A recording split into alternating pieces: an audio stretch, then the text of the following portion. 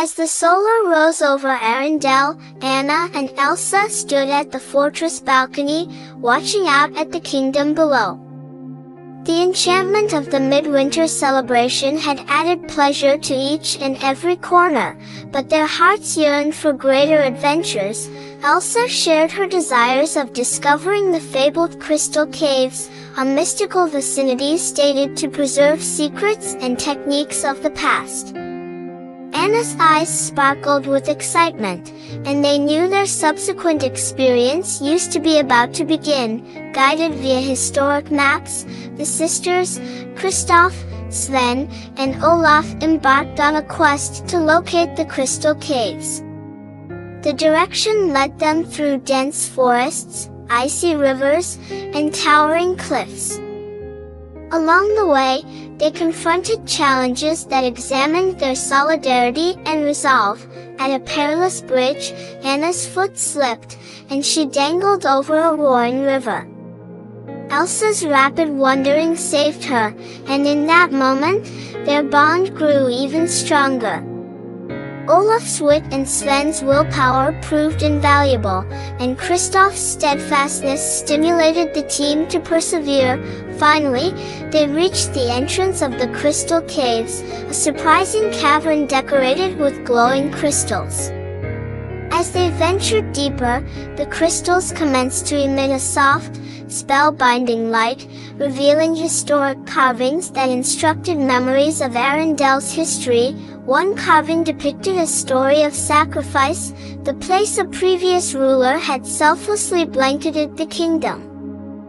Elsa realized that the enchantment of the midwinter celebration used to be a reflection of that equal selflessness, surpassed down through generations. At the coronary heart of the caves, they located the legendary snow prism, a crystal of pure magic. Its radiance encapsulated the essence of Arendelle's love and unity. They understood that the snow prism used to be the supply of their kingdom's enchantment. With superb emotion, Elsa positioned her hand on the snow prism, and its magic surged via her.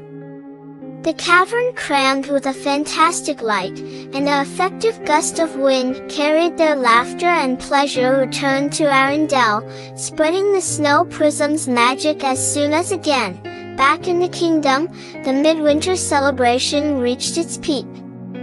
The sky used to be illuminated through the dancing lights, and the villagers shared tales of cohesion and love.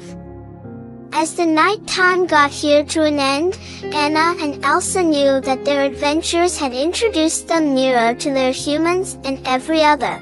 Under the starry sky, Anna and Elsa thanked the snow prism for its magic and the crystal caves for their wisdom. They understood that genuine magic lay now not in objects, however in the connections they solid and the love they shared. With hearts full of gratitude, they backed to the castle, prepared to face anything adventures lay ahead. As they lay down to rest, the spellbinding snowflakes persisted to fall outside, a reminder that their trip was once simply beginning. Your like, appreciation, and subscription are the greatest inspirations of my life. Please don't dislike it if you are not a kid. For any queries, please contact us using our website link. Thank you for watching.